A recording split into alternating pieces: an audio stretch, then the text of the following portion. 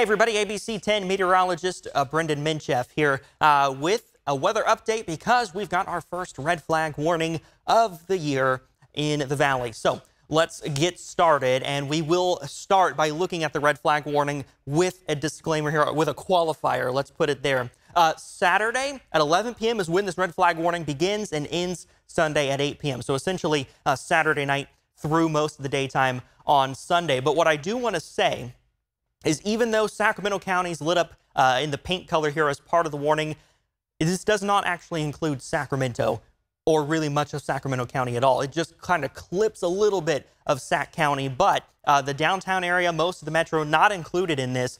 The reason it looks the way it does is because of the way the Weather Service issues alerts. Now, they have to do it by defined areas, by county boundaries, or in this case, the Sacramento Valley, which is why it just kind of lights up everything. But in actuality, really what we're concerned about is this area here, especially right along and just to the west of Interstate 5. That's where that highest fire danger is going to be, along with other parts of the Sacramento Valley. So that's why it looks the way it does. I know Sacramento is included in this pink coloring, but it is not actually part of the red flag warning. Now, let's just talk very briefly about what a red flag warning is. Important to know the difference. We're not unfamiliar with these necessarily, but it's the first one of the year, so it's just a good refresher. A fire weather watch, which is where we were yesterday on Thursday. So before we had the red flag warning, we had the fire weather watch. That's issued up to days in advance, and it just means that the weather pattern may be conducive for critical fire conditions. We may get strong winds. We may get low relative humidity or high temperatures, or whatever the combination may be. There's a few different things that can trigger critical fire weather conditions. But the fire weather watch just means we may get it. A red flag warning means the confidence has increased and that we will meet critical fire weather conditions. And in this case, that's what we've got. We are going to be meeting that critical fire weather mark. So what I want to show you here is really fuels. This is the energy release component for the Sacramento Valley. That's a lot of words. Essentially, what the energy release component is just telling you how dry or wet the fuels are. And in this case, we're looking at the Sacramento Valley, which means we're looking mainly at grasses and other kind of smaller shrubs. We're not really looking at trees or in the case of trees, right, it's kind of a large, kind of several inches in diameter across, right? Could be a foot or more tree trunk. In this case, we're in the valley looking really at the grasses and the small low-lying shrubs. And so what we're looking at is it's very seasonal right now, a little bit above average. The current ERC is at 52%. And that average line right here, maybe just a little bit below that, closer to maybe 48, 49%. But it is trending upwards. And as we go deeper into the summer, this line is going to continue to trend up. And in fact, the forecast is already kind of showing that we could be closer to 60% or above in terms of the ERC in the Sacramento Valley within the next week or two. So we're just going to continue this drying trend as we go deeper into the summer. And right now, the Sacramento Valley is a lot drier than the Sierra is. And that's in large part due to the temperatures, right? We've had several triple-digit days already. We've been in the 90s for basically every other day that we've not been in the triple digits, and Friday's no exception. We're going to continue to be in those low 90s even through the weekend, Saturday, Sunday, and the start of next week. So let's break it down a little bit, time it out some more. Saturday, we're going to start to see that northerly wind develop. It's just going to be mainly breezy. We're not looking at really strong winds for Saturday, at least in the valley, but that wind shift is going to occur where we have winds out of the north as opposed to the south or that delta breeze, especially in the Sacramento Valley. That's when I say valley, mainly what I'm talking about with this event. Now, we're also going to see some wind gusts out of the southwest in the Sierra, 20, 25 miles per hour, maybe stronger at times for Saturday. There's no warnings up there, no watches up there for fire weather as things stand, but those winds are going to pick up as we go through the overnight hours Saturday into Sunday. Now, that's when that red flag warning kicks in. Remember, at 11 p.m. Saturday and basically all day Sunday. So Sunday's really the day of concern for the Sacramento Valley. We're going to see wind gusts out of the north at about 35 plus miles per hour, especially on the west side of the Sacramento Valley. So Interstate 5 to the west, right? That's especially the area of concern there, even though the whole Sacramento Valley, not including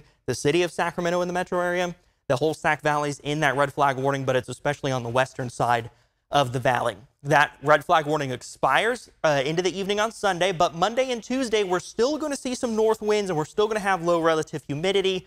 It's just not as high as what we're seeing on Sunday and not meeting that kind of critical fire weather threshold as things stand. So just because that warning will expire in the evening on Sunday doesn't mean by the time we get to Monday and Tuesday we're in the clear.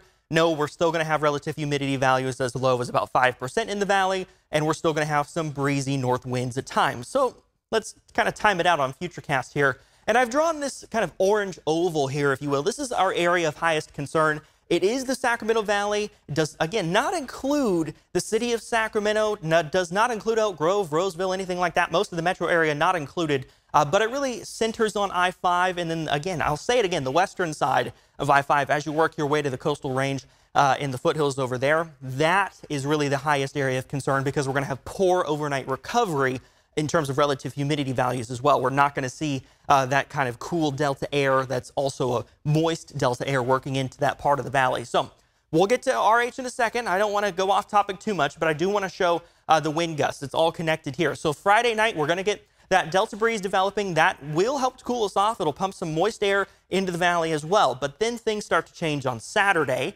Like we talked about, it's not a strong wind, but you notice the directions here all out of the north across the valley for Saturday afternoon. We'll also see some stronger winds in the Sierra Saturday afternoon, but then that red flag warning kicks in late Saturday into Sunday. And now you can see why I've put that oval there on the map, because that's the area of concern that we're looking at, where the north winds start to pick up early in the morning on Sunday and continue for most of the day. Now, we'll still see a bit of a delta breeze through the San Joaquin Valley, parts of the delta. The Sacramento Metro probably gets part of this delta breeze Sunday as well.